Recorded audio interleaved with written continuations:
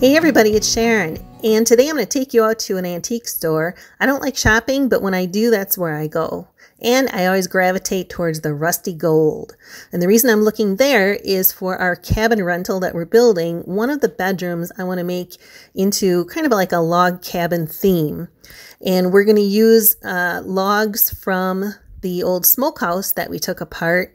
They have some beautiful chestnut and oak logs. So that'll be a headboard. And I was looking for something to use for decoration in there. And I found this at the store. It's from about 1940s. It had all the parts to it. Very rusty, but that's the way I like it.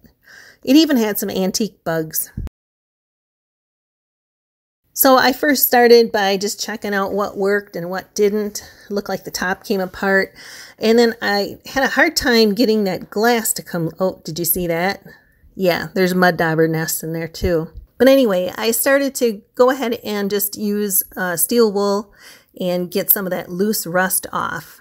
Now you can see the mud dauber nests up in there, and that's where they ended up. So I started cleaning the glass on the outside, and then I remembered that I think it's supposed to flip open. So I lifted up the top and started to loosen it, and it would not go. It was definitely froze up in the back there, a little bit rusted where that hinge is. I should have just got some WD-40 or some spray, but I didn't. My plan was to put this light and wire it into that lantern so it would be on. I thought, all right, let me see if this handle is going to work or not. And I wanted to be careful because it felt loose, like it was going to break. And yeah, it broke. So, plan B.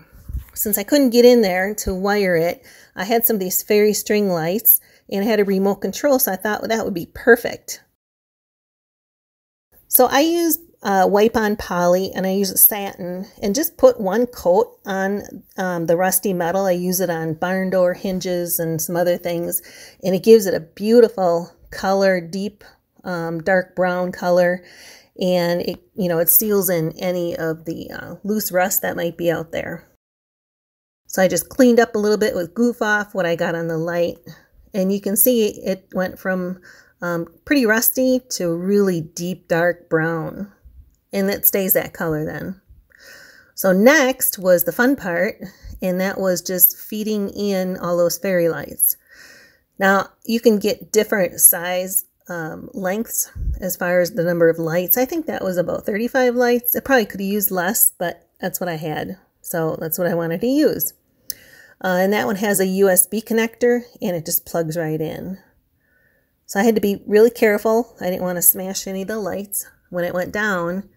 And you can see towards the back, it comes off on a wire, and then it has, the rest of the cord for the USB cord. So I thought, I don't want it to be too visible, so I'm just going to line it up with that. So before I did that, though, I kind of did some test pictures and looked, and I wanted the light to come through those vents and also through the top. So I thought, all right, perfect.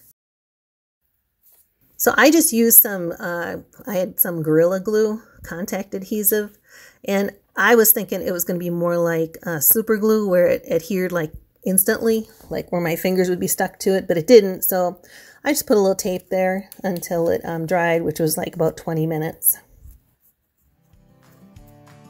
So even though it didn't end up looking exactly like I thought, because like I said, I thought I was going to use one of those flame lights, I actually like it better because without the camera, you can actually see the individual lights. And so it actually looks like fireflies in there. And you can do the remote where it's, the flickering or just a timer, which I think is going to be great for our guests. And I think they're really going to enjoy the ambiance.